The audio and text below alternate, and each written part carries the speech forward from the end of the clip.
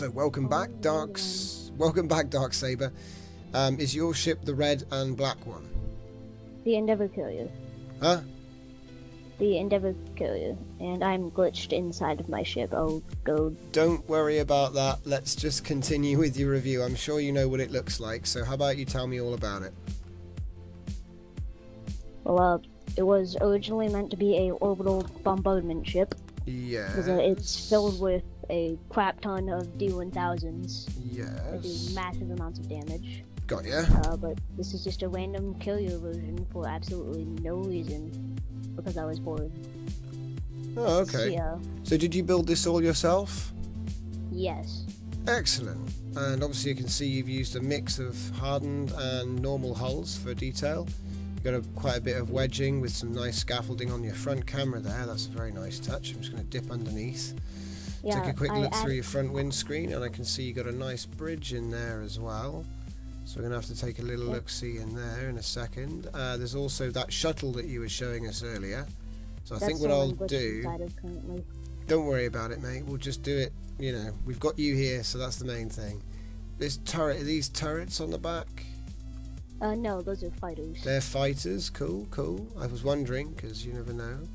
Yeah, I'm gonna add turrets, preferably where the Gemini's are currently, which are the spiky things on the front. Okay. So, are these... They're not turrets, are they? No, nothing that's docked to the ship currently is a turret. Okay, excellent. I was just wondering, because I saw them and I was like, oh wow, are these actually turrets? They would be pretty impressive. I could very well make the turret version. All I have to do is slice off the bottom of it and then add the missiles somewhere else. Oh no, it's fine how it is, mate. I wouldn't tell you to do anything differently. It's all a learning curve at the end of the day, so I'm sure that the next ship will be better than this one, and so on and so on. So, but this one's excellent. I really do like what you've done with it. The pattern for the back engines there is outstanding. Like I say, a lot of people just slap the lava down and they're done, so that's very nice. You've got nice negative space between all of your other engine pods, these sort of satellite engine pods. You haven't just gone with straight lines, which is kind of nice. It breaks up the flow of the hull. 4 fighters, so I guess you could class this as a carrier, like you say. Yeah, that's what I was going for. Yeah, oh, yeah. Hey, I finally got out. I can tell you, like, mass and thrust and stuff. Yeah, if you want, but like I say, it's not that essential these days. Because everything's really, no. subject to change, you see. So really, it's just about what does it look like? Does it have weapons? Is it cool? I'd say it's pretty cool. So I'm going to follow you in through this door here. And we're going to miss most of the stuff out. We're just going to literally go, haha, core! Found the core. Weapons computer, 2 D1000 computers. I'm going to peek my head through some of these. 3 D1000 computers. 3.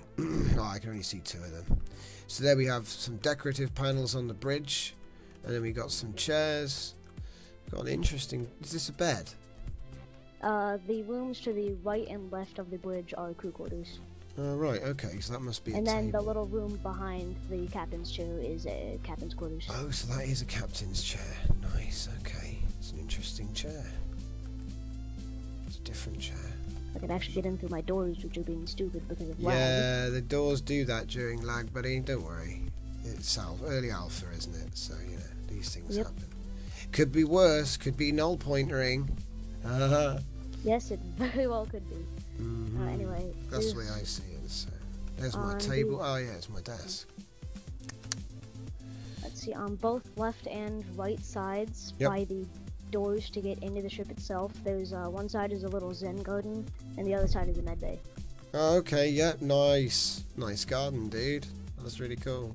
And then in the back of it, there's a random hangar that is kind of useless, because whenever I undock from it, it glitches inside of the ship. It's just kind of there now. Oh, medbay's really fresh, actually, bud. You're going to do... That's quite cool in there. You've got good ideas in there. And you said there's a random hangar at the back.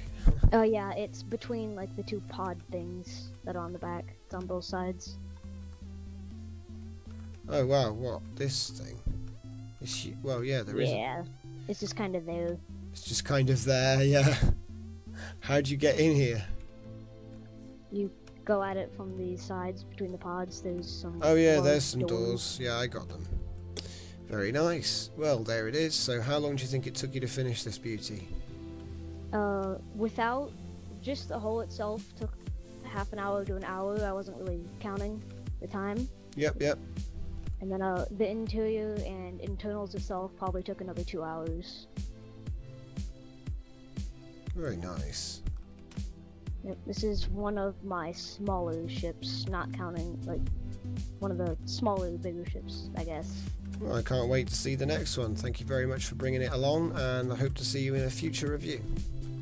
Alrighty then. Yeah, so what was the name of this ship one more time? This is the Endeavour Carrier. The normal Endeavour Carrier. Yeah, the normal one's just the Endeavour. Nice. Okay, well, thanks very much, Darksaber. I can't wait to see you again. And thanks to everybody watching. So we'll see you all next time. Goodbye.